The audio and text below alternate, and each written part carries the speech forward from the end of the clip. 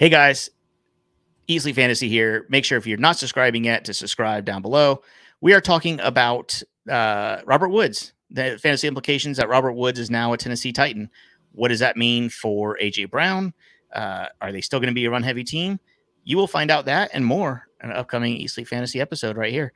Again, subscribe. If you're listening anywhere, make sure you hit the little subscribe button on iTunes or Spotify. We appreciate it. Thanks, guys. Stay tuned.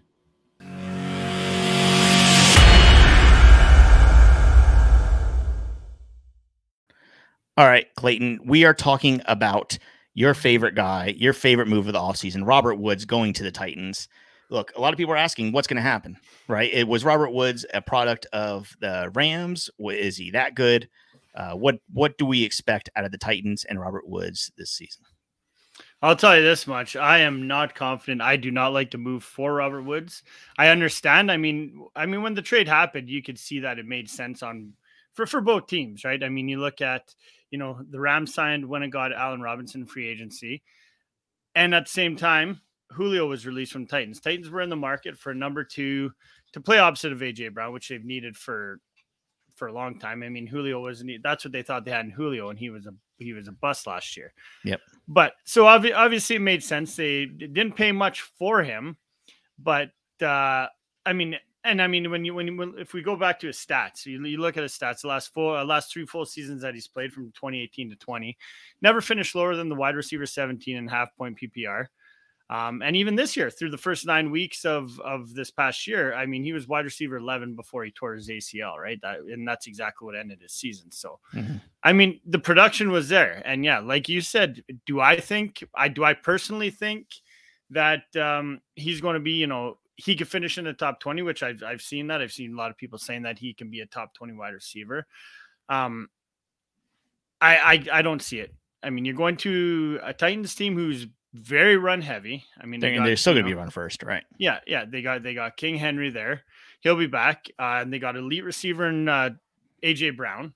He's already demanding. He was demanding almost 25% of the targets anyways last year. I mean, that's even going to go up this year, I believe. And now you got a healthy Henry. Then as far as that goes, there's not a whole lot that they do not throw the ball a lot.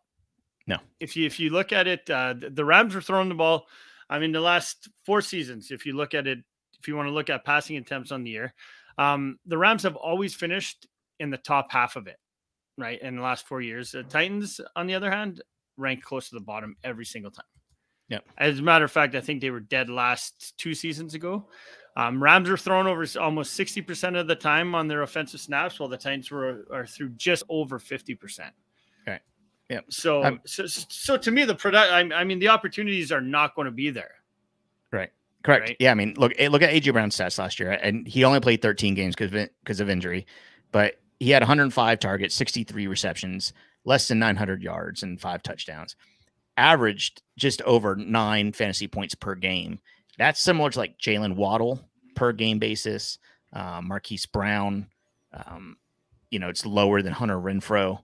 So AJ Brown still has it, but he's not getting enough volume to make himself very relevant. And then you're adding Robert Woods in this. Robert Woods will not outperform AJ Brown. So you got and they also added Austin Hooper, right? They right. have the new nice tight end there as well. So I mean, it's going to depend on how much they throw the ball, but I don't see them having to do that, especially with a healthy Henry back. Yep, absolutely, 100% agree. As far as that goes, where's the upside at for him? I mean, I think it's capped as more of a low end wide receiver 2. I'm going to definitely have him ranked outside my top 30 this year for sure. All right, Ryan Tannehill was number 13 in the league with pass attempts. And you got to remember, Derrick Henry wasn't there half the season. Exactly. If he was, I think that number would have been a lot lower. Yeah. 531 attempts, very similar to guys like Mac Jones and Joe Burrow. So exactly, and you got to think about it. Like you said, if Henry was there, there's no way he's sitting below those guys in the rankings for sure. So when we're looking at some rankings, just off the top of your head, guys like Brandon Ayuk, you're drafting ahead of Woods, obviously, right? Yep. Give me some guys maybe that are around that same